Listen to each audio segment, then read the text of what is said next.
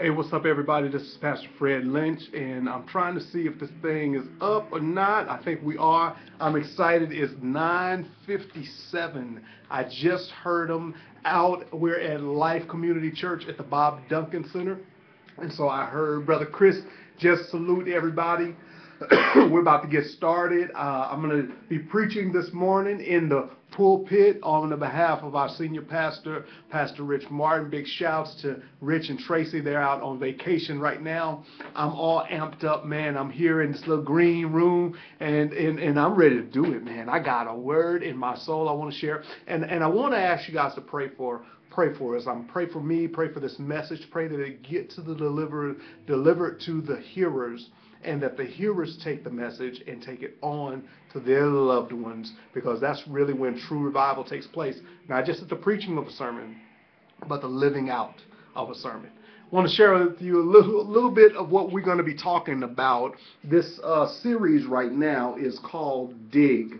And DIG stands for Diligently Inquiring God's Grace. I'm just going to give you a little piece.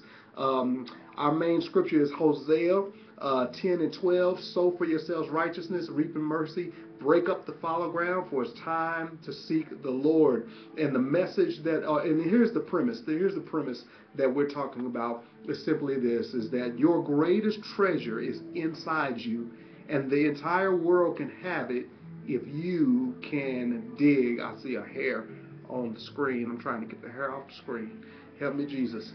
And the message that we're going to share today is simply called Mark the Spot. And we're going to come from Matthew 13:44.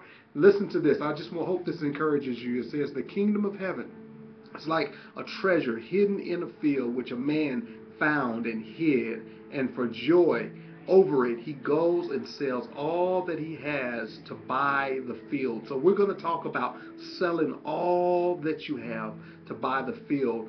In the process of walking exegetically through this verse, we're believing that God's just going to do some great things in that. But I want to just kind of turn your attention to the end and think about this. He talks about buying the field, and I'm going to share something what I like to call an anti-parable. In other words, I want to take and tag on to that parable, but hopefully with artistic liberty. And I want to talk about something that's simply this. What if this guy goes and buys this field, but then he forgets where he hid the treasure? If he does that, then he'll spend all of his life digging holes in that field, never to truly find the treasure again. So what you've got to simply do is you've got to know how to really mark the spot. And mark the spot simply means mapping out the spot, first of all, which it takes going into God's word and finding out what he says about you and making a decision. Decision is the big word here. Folks, I want to encourage you to make a decision in your life. If God said what he said about you, then you have to decide. Now, I love that word, decision. That is a Latin word. The word scission is the same where we get the word scissor from, which simply means cut off. Look, folks, listen to me real good. You've got to cut some things off that are hindering your way. Lay aside every weight. Cut it off. Snip, snip. That's the word for you today. Cut things off that are in your way and that are in the way of what God promised for you. Make a decision to follow what God said about you and do that. And then the next part is I'm going to talk about mandating the spot.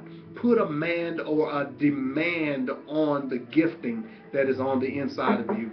Put a demand, and finally, Christ ultimately is who marks the spots. Hey, lift us up, pray for us. I pray that God does a great thing in this session, and I'll hopefully afterwards come and talk to you. They're calling me out there. Gotta go. God bless.